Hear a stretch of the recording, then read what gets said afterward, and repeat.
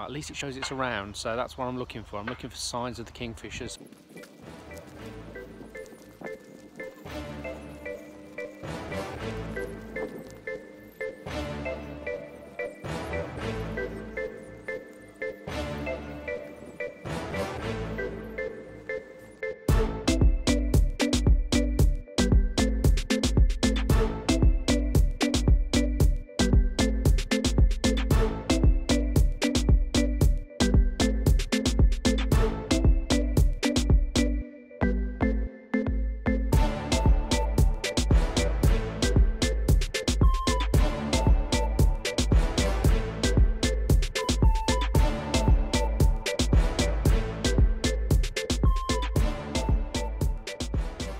Good morning all.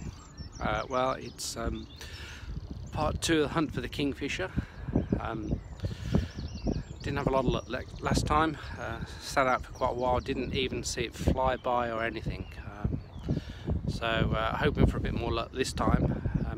Lovely morning, really bright, sunny, slight bit of cloud overhead, but yeah, absolutely great.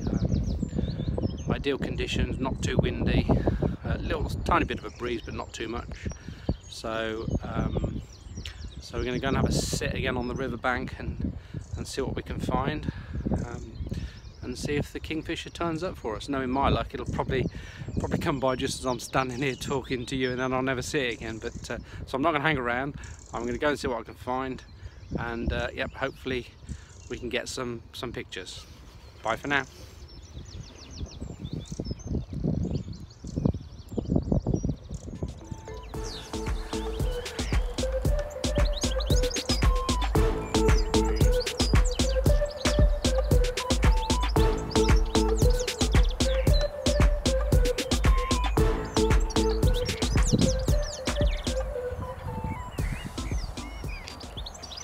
So we just settled in, same spot as in episode 1 of trying to find the kingfisher.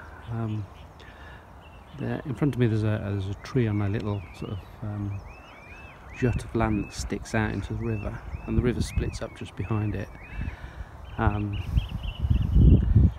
Got some nice branches just hanging off the tree, just overhanging the water. Ideal perch for kingfishers.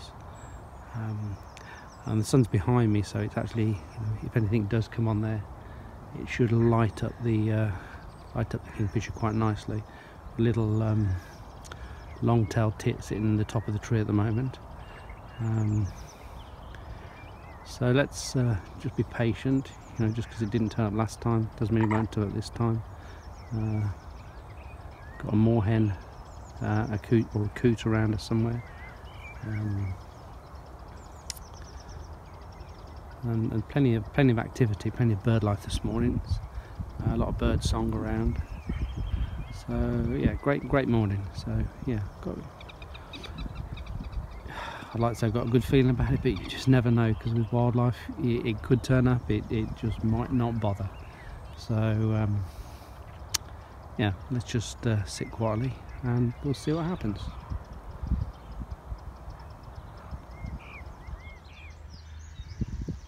So we've got a nice little wren sitting in the top of the tree, singing its heart out. Wasn't quite sure what it was to start off with. It didn't look like a wren, but when I sort of look at the images that I've got, yeah, I'm pretty sure it's a little wren. But quite happy. It keeps flying around the area, branch to branch, sitting in the trees opposite me. So yeah, that's quite pleasant, and the song is absolutely lovely.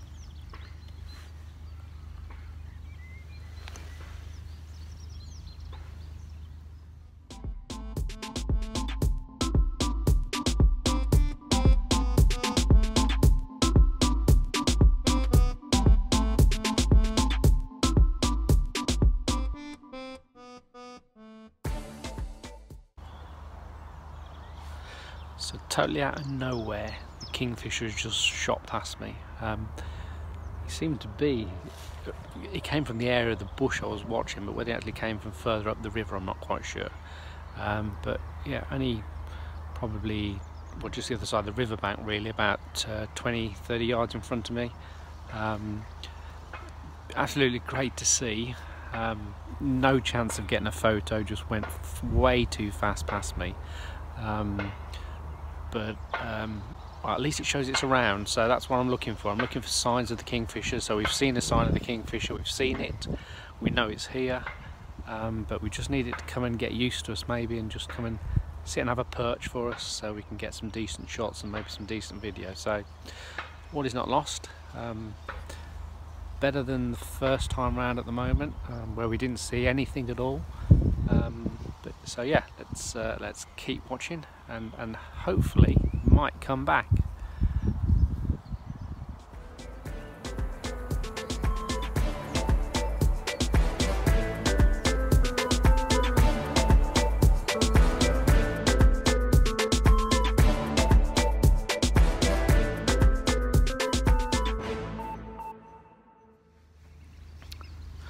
Well, at least I know I'm reasonably camouflaged.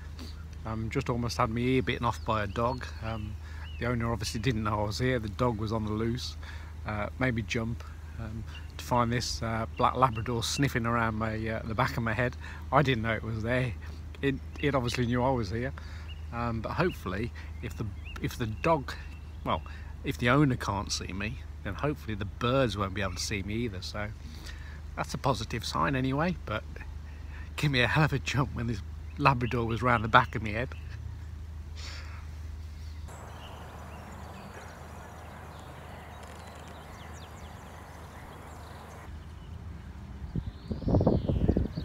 So we're getting closer. Just heard the Kingfisher approaching. Turned round, it just flew up onto a small branch to the left of me on the other side of the river. Unfortunately, I think it then saw me and it got spooked. So it's not quite used to me being around here yet. I'm hoping, you know, if I sit here enough, that it might get used to me. But not sure. We're gonna have to find somewhere where it might be a bit more camouflaged, a bit more hidden away. But yeah, at least we're getting closer. You know, it was only, gosh, 10-15 yards away from me when it settled on the branch, just for that split second. But unfortunately the camera was put in the opposite direction, so didn't get a chance to get anything of it. But that's a good sign. That's a good sign. We know they're around. That's twice we've seen them now today. So you know, we know there is a Kingfisher around.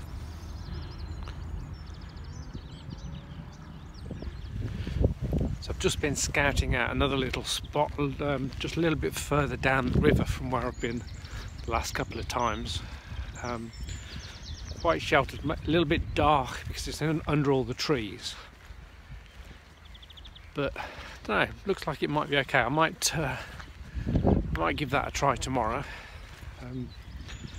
just to try something a little different, just to see, because I think we're a bit in the open where we're trying to get the Kingfisher up to now, so I think we're going to spook it quite easily. But this place I've just been scouting out, there's a little bit more cover around you, so you can hide in the trees a little bit more, and probably won't be quite so visible to the Kingfisher. So yeah, so we might give that a go.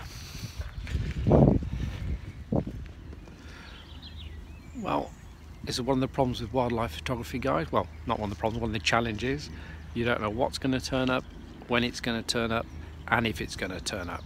And I have to say today, it didn't turn up. So on to another day, I guess. Yeah, we've just got to keep trying. You know, that, I say, that is wildlife photography, and that's part of the excitement. Is you don't know what you're going to get and when you're going to get it. You can go to places where you can guarantee it, almost guarantee it, but generally, you know, it's that anticipation. It's fantastic. I love it. So all the best for now, and let's hope. I hope you guys aren't getting, you know, bit miffed with me not finding this Kingfisher, but I can't guarantee it. I'm not in control of it, so we just have to keep trying. Hopefully you'll stay tuned, and hopefully this won't become an impossible task. You know, I don't know how long it's going to take, but yeah, please don't forget, if you like the video, just click the like button below, and I guess that might keep me going, because you know, you do sometimes think, should I give up? But no, let's say that's wildlife photography. You just got to keep going. So thanks for watching all, and I'll catch up with you next time.